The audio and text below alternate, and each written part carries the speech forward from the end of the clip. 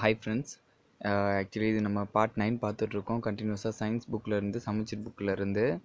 So நான் எல்லாமே வந்து இப்போ என்னோடய ப்ளேலிஸ்ட்லேயும் கொடுத்துருக்கேன். அதாச்சும் சயின்ஸ் நம்ம எடுத்துகிட்ருக்கிறது, சோசியல் சயின்ஸ் பார்ட் சீரீஸில் எடுத்துகிட்ருக்கிறது, தென் அதுக்கப்புறம் வந்து ஜென்ரல் சயின்ஸ் டாப்பிக்கு, அதாச்சும் வந்து எல்லாத்துக்குமே காமனாக இருக்கக்கூடியது. இந்த டிஎன்பிஎஸ்சிக்கும் சரி, டிஎன்டிஇடிக்கு, தென் அதுக்கப்புறம் வந்து ஆர்ஆர்பிக்கு, ஸோ அதுக்கப்புறம் வந்து இந்த ஆர்பிஎஃப் போலீஸில், தென் அதுக்கப்புறம் வந்து எஸ்ஐக்கு எல்லாத்துக்குமே காமனாக இருக்கிற மாதிரி தான் நம்ம ஒவ்வொரு டாப்பிக்கும் எடுத்துகிட்ருக்கோம். ஸோ எல்லாமே நான் ப்ளேலிஸ்ட்டில் கொடுத்துருக்கேன். ஸோ செக் பண்ணுறவங்க டேரெக்டாக ப்ளேலிஸ்ட்டில் போய் செக் பண்ணுங்கள். எல்லாமே கிளியராக கிடைக்கும் ஒரு லிங்க்கும். தென் அதுக்கப்புறம் இதில் ஃபஸ்ட்டு கொஸ்டின் பார்த்தோன்னா, அசிடஸ் என்பது எந்த மொழி வார்த்தை அப்படின்னு பார்த்தோன்னா, அசிடஸ் வந்து லத்தீன் மொழி வார்த்தை. ஆக்சுவலி அசிடஸ்ன்றதுக்கு மீனிங் வந்து என்னென்னா புளிப்பு. நம்ம ஆசிட் சொல்லுவோம் இல்லையா, அதுதான் ஆக்சுவலி. தென் அதுக்கப்புறம் பார்த்தோன்னா ஆக்சாலிக் அமிலம் எதில் உள்ளது? ஆக்சாலிக் அமிலம் பார்த்தோன்னா தக்காளியில் தான் இருக்கும். ஸோ தக்காளியில் தான் வந்து ஆக்சாலிக் அமிலம் இருக்கும். தென் எரிசோடா என அழைக்கப்படுவது என்னென்னா, சோடியம் ஹைட்ராக்சைடை தான் வந்து எரிசோடான்னு சொல்லுவாங்க.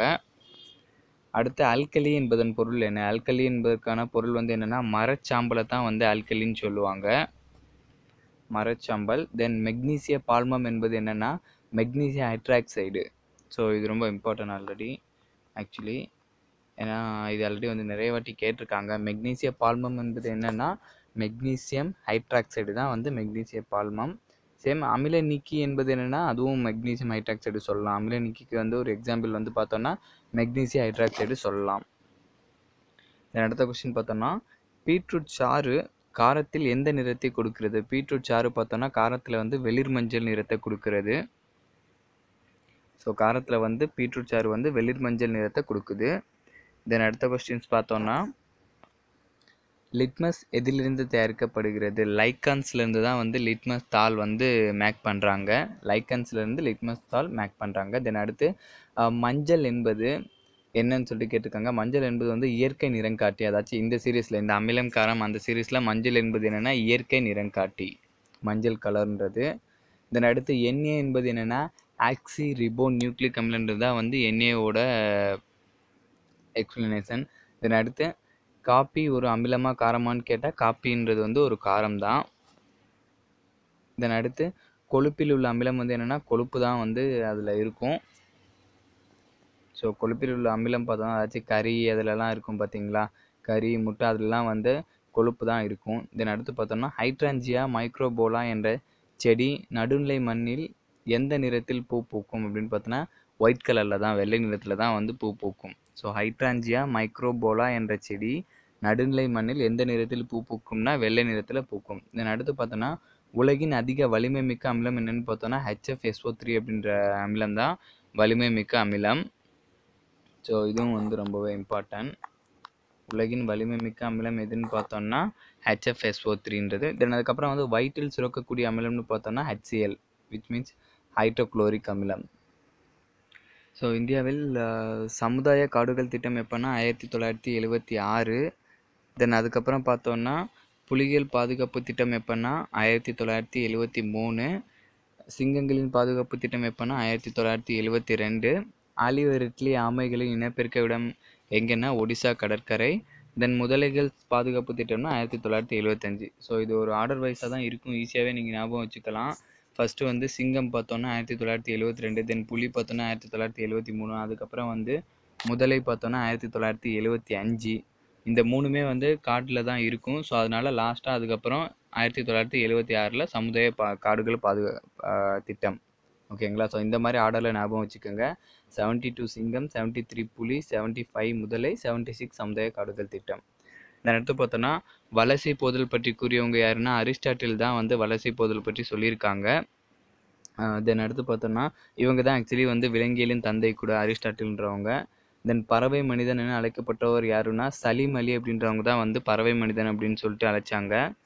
தென் அடுத்து முதுமலை சரணாலயம் எங்கே இருக்குன்னா நீலகிரியில் தான் இருக்குது. தமிழ்நாட்டில் இருக்கிறவங்களுக்கு வந்து இது தெரிஞ்சிருக்கும். ஸோ அதனால இது ஈஸியான கொஸ்டின் தான். தென் அடுத்து கசிரங்கா தேசிய பூங்கா உள்ள இடம் எங்கன்னா அஸ்ஸாமில் இருக்குது இந்த கசிரங்கா தேசிய பூங்கான்னு சொல்லிட்டு.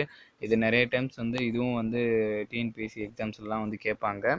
ஸோ அதுவும் பார்த்துக்குங்க. அடுத்த கொஸ்டின்ஸ் பார்த்தோன்னா இந்தியாவில் தேசிய பூங்காக்களின் எண்ணிக்கை எவ்வளோன்னா 89 பூங்காக்கள் இருக்குது. ஐ மீன் 89 தேசிய பூங்காக்கள் இருக்குது. ஸோ இந்த கவுண்ட்டும் கேட்பாங்க அப்பப்போ. அடுத்து சிப்கோ இயக்கத்தை தொடங்கியவர் யாருன்னா சுந்தர்லால் பகுகுணானல் அப்படின்றவங்க தான் வந்து சிப்கோ இயக்கத்தை வந்து தொடங்கினாங்க ஃபஸ்ட்டு. தென் அடுத்து சிறுத்தைகளை எந்த வருடத்திலிருந்து இழந்து வருகிறோம்னு பார்த்தோம்னா 1950லேருந்து சிறுத்தைகளோட இதை வந்து கம்மியாக ஆரம்பிச்சிருச்சு. தென் அடுத்து விராலிமலை சரணாலயம் எங்குள்ளதுன்னு பார்த்தோன்னா திருச்சியில் தான் இருக்குது. ஏன்னா விராலிமலை வந்து திருச்சியில் தான் இருக்குது. ஸோ அந்த சரணாலயமும் அங்கே தான் இருக்குது. தென் அடுத்து இரத்த தட்டுகளின் வேறு பெயர் வந்து என்னென்னா த்ரம்போசைட்ஸ். ஸோ இதுவும் ஆல்ரெடி தெரிஞ்சிருக்கும். இதுவும் நிறையா வாட்டி நம்ம பார்த்துருக்கோம். தென் அடுத்து மாநில மரம் வந்து தமிழ்நாட்டில் இருக்கக்கூடிய மாநில மரம் என்னென்னா பனை மரம் தான் வந்து நம்மளோட மாநில மரம். மாநில பறவை என்னென்னா மரகத புறா தான் வந்து நம்மளோட மாநில பறவை. தென் அடுத்து தேசிய பாரம்பரிய விலங்கு வந்து என்னென்னா யானை. பாரம்பரிய விலங்கு வந்து யானை. அடுத்து தேசிய பழம் வந்து என்னென்னா மாங்கனி, மாம்பழம் தான் வந்து நம்மளோட தேசிய பழம். ஸோ அடுத்த கொஸ்டின்ஸ் பார்த்தோன்னா சோனார் அதோட எக்ஸ்ப்ளனேஷன் என்னென்னா சவுண்ட் நேவிகேஷன் அண்ட் ரேஞ்சிங்கிறது தான் வந்து சோனாரோட எக்ஸ்ப்ளனேஷன். தென் அடுத்து நீரின் ஒளியியல் திசைவேகம் வந்து ஒளியின் திசைவேகம், அதாச்சும் வாட்டரில் வந்து சவுண்டோட திசைவேகம் எவ்வளோன்னா 1440.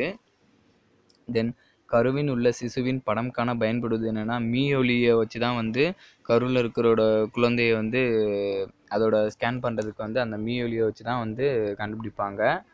தென் அடுத்து ரெட்டை விண்மீன்களின் நிற ஒளியியலை கண்டறிந்தவர் யாருன்னா டாப்ளர்ன்றவங்க. ரெட்டை விண்மீன்களின் நிற ஒளியியலை கண்டறிந்தவர் யாருன்னா டாப்ளர். தென் சோனார் கருவிகளில் பயன்படுத்தும் முறை வந்து டாப்ளர் விளைவுன்னு சொல்லுவோம் இல்லையா. ஸோ அந்த ஃபங்க்ஷன் தான் வந்து இதில் யூஸ் பண்ணுறாங்க சோனாரில். தென் ஒளி அலைகள் என்பது என்னென்னா எந்திரவியல் குறுக்கலைகளை வந்து ஒளி அலைகள் சொல்லலாம்.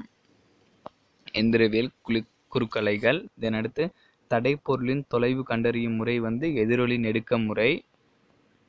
தென் மீயொலி என்பது என்னென்னா வரி கண்ணோட்டம் வந்து சொல்லுவாங்க. மீயொலி என்பது வந்து வரி கண்ணோட்டம். தென் டாப்ளர் எந்த நாட்டை சேர்ந்தவர்னு பார்த்தோன்னா ஆஸ்திரிய நாட்டை சேர்ந்தவங்க தான் வந்து டாப்ளர்ன்றவங்க. அடுத்த கொஸ்டின்ஸ் பார்த்தோன்னா மீ என்ற முன்னிடை சொல் குறிப்பது வந்து என்னென்னா அதிகம். ஸோ இப்போ மீயொலின்னு சொன்னோம் இல்லையா, அந்த மீயொலியில் வந்து மீன்றது வந்து என்னென்னா அதிகம் அப்படின்னு சொல்லிட்டு அர்த்தம். ஸோ மீன்றது வந்து அதிகம். தென் அதுக்கப்புறம் வந்து 1 ஹெட்ஸ் என்பது என்னென்னா ஒரு சுற்று ஒரு வினாடின்றது தான் வந்து, அதாச்சும் ஒரு வினாடிக்கு வந்து ஒரு சுற்று, அதுதான் வந்து ஒரு அதிர்வெண், ஒரு ஹெட்ஸு. ஏன்னா அதிர்வெண்ணோட அழகு தான் ஹெட்ஸு. ஸோ அதிர்வெண்ணாலும் ஒன்று தான், ஹெட்ஸுன்றாலும் ஒன்று தான். தென் அடுத்து தாவர செல் வடிவம் வந்து என்னென்ன 2 வடிவத்தில் இருக்கும். செவ்வகமில் இருக்கும், தென் அருங்கோணமில் இருக்கும். ஸோ தாவர செல் வடிவம் வந்து 2 வகையில் இருக்கும். அடுத்து பக்க அக்க திசுக்களுக்கு எக்ஸாம்பிள்ஸ் பார்த்தோன்னா வாஸ்குலர் கேம்பியம் அண்ட் கார்க் கேம்பியம்ன்றது வந்து பக்க அக்க திசுக்களுக்கான examples. Vascular cambium and Garg cambium. அடுத்து எளிய திசுக்கள் எத்தனை வகைப்படும் பார்த்தோன்னா 3 வகைப்படும். எளிய திசுக்கள் வந்து 3 வகைப்படும். தென் சல்லிட குழாய்களில் உள்ளவை வந்து என்னென்னா ஆஞ்சியோஸ்போம் வந்து சல்லிட குழாயில் இருக்கும். தென் சைலத்தின் செல்களில் உயிருள்ளவைன்னு எதுன்னு பார்த்தோன்னா சைலம் பாரன்கைமா தான் வந்து சைலத்தில் உயிரோடு இருக்கிறது வந்து சைலம் பாரன்கைமா மட்டும்தான். தென் ஸ்க்ளீரைடுகள் என்பவை வந்து என்னென்னா கல் செல்கள். ஸோ ஸ்க்ளீரைடுகள் என்பவை வந்து கல் செல்கள். ஸோ நம்மளோட ப்ரீவியஸ் வீடியோ பார்க்கலன்னா அது போய் பாருங்கள், உங்களோட ஃப்ரெண்ட்ஸுக்கும் ஷேர் பண்ணுங்கள். தென் உங்களுக்கு ஏதாச்சும் பார்ட் வந்து நீங்கள் வீடியோஸில் போய்ட்டு டேரெக்டாக செக் பண்ணிட்டு இருக்கும்போது கிடைக்கலனா கூட ப்ளேலிஸ்ட்டில் போய் பாருங்கள். அதில் எல்லாமே வந்து தனித்தனி ஹெட்லைன்ஸ்லேயே நான் கொடுத்துருக்கேன். ஸோ ஏதாச்சும்னா கமெண்ட்ஸ் பண்ணுங்கள். ஏதாச்சும் தெரியல, இல்லை ஏதாச்சும் சர்ச் பண்ணணும், அந்த மாதிரி ஏதாச்சும் நம்மளோட சேனல்லே ஏதாச்சும் வீடியோ உங்களுக்கு வேணும்னா ப்ளேலிஸ்ட்டில் இருக்கும், போய் பாருங்கள். அப்படி ஏதாச்சும் தெரியலனா கமெண்ட் பண்ணுங்கள். So thank you.